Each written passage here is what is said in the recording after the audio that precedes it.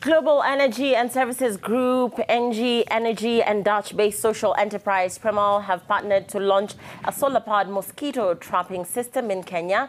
Christened Mtego, the innovative outdoor mosquito trap, christened Mtego. The mosquito trap is designed to capture the malaria vectors without using insecticides before they enter home.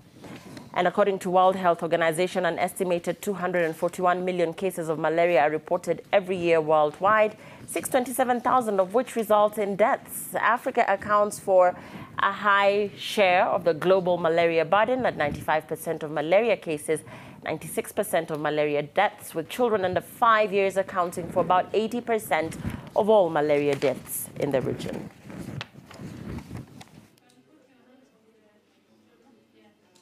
Products that we are going to onboard that will serve. Those small lanterns, the lanterns we've been using, have actually been having an impact on the children in terms of affecting their respiratory system.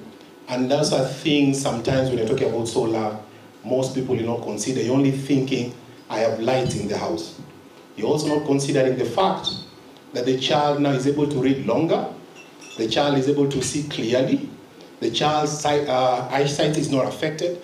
And these are some of the silent benefits that are not discussed when you discuss solar.